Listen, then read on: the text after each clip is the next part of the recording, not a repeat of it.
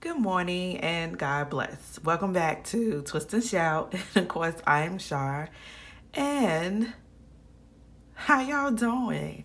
I'm excited. Today is North Carolina's first official on the ground snow day because people say they saw snow a couple weeks ago, I think, but this is undeniably snow. Like, we got a couple inches. So I'm excited. I love snow. I know a lot of people don't.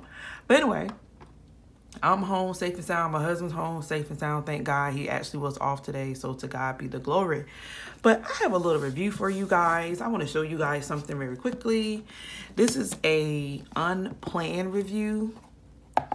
And that's because I did not intend to buy what I did. I wanted something else.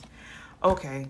Y'all know I've been using the pens like this, the big intensity, like the fine point, like the 0.3, 0.4, which is okay.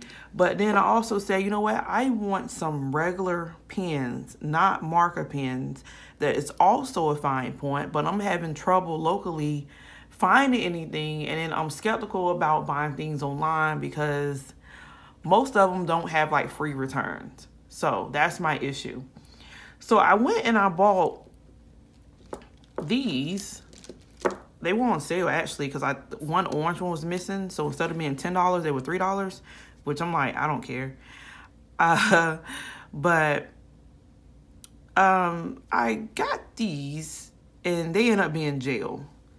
But I do want to go ahead and quickly review these, and I got something else too. These are the Uniball pens, 0.7, and it's listed like fine, clean point. Let me go to where I actually use them. I think I used both. I don't know. Okay, yeah, I did. This one here, as you can see, that's this one. So it is sort of clean. It almost doesn't give you the idea like it's a gel, which is kind of good, but it's still not what I'm looking for. I'm going to show you the orange. I did the orange on top of here. You probably can't see that, but let's go right here. You can see that. Let's zoom in a little bit too. Like I said, it's not bad because when it dries, it definitely looks like just pen ink. However, like I said, that's not what I wanted. I want actual, that's more in the sticky note. I wanted actual ink. But also I have another review for you guys. This right here is another pen that I just got. I'll show you right quick. This was also an accident, and I actually tried to return these, but I lost my receipt. Is this the orange? I think so. Okay. It looks peach, doesn't it? Let me make sure I didn't put it in the wrong bag. That's the only one, right?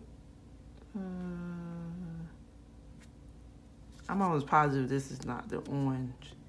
Maybe I had it out using it or something. Let me see.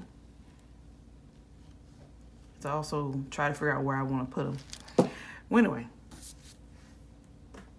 That's so weird. Like, where is it? All right, so these are like this. And these were actually listed like just pens, and they are also kind of like marker, felt tip markers. Like, they're not pens really, but this is what it looks like when I wrote out with it, if you can see that. And I was like, no, that's not what I wanted. Like, I literally want a pen. And when I say pen, I mean like this kind of pen, like that kind of pen, not this kind of pen. And these were $13 for 12, which is something that I normally definitely would not do. But it was like, okay, I want really good pens. I don't want them to bleed through, which, if you can see, that is little bleed, a little shadow. So they're not even all that either. So I definitely want to turn them back in. I don't know. I still might do an exchange or something because I know they're not going to get my money back because I do not have my receipt. But this, I mean, I love the vibrance of colors. And I'm sorry, I'm all over the place. They're called Paper Mate Flair Medium. And I'm just going to take these out here. And where is, let me count how many I got, because maybe I'm tripping, because it's supposed to be 12. So I got 1, 2, 3, 4, 5, 6, 7, 8, 9, 10, 11. Okay, so that is the orange. Oh, that's the orange. 12. I can't see. Okay, so I do have all 12. It was just in there. All right, so this one is the one I actually use here. If you can see that. I got tape everywhere for doing my DIY tabs.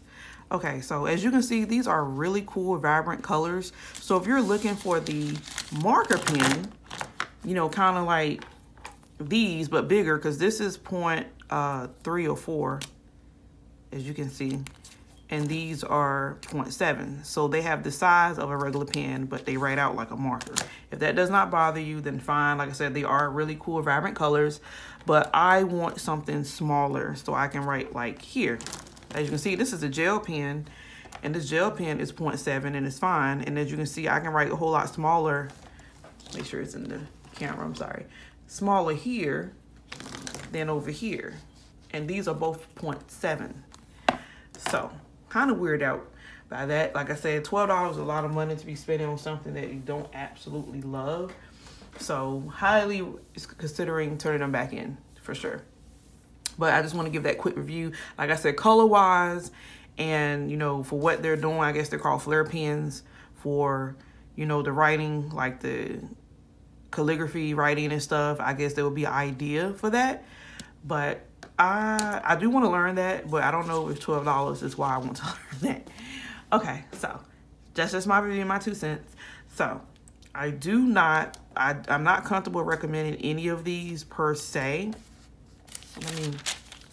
Well, here's something that might be of interest to you if you're looking to a cool gel pen. As you can see, it did not bleed through. There's very faint shadowing, and I think that's only because I went over it twice because it acted like it didn't want to write at first. So if you can see that and make your decision off that. That's what it looks like on this side. And then that side. And yeah. So, I don't know. Just want to give my opinion on those in case somebody was looking at them and eyeing them. There you go. I got a default review. So, that's all I had to say. I love you guys. God bless. Take care. Bye.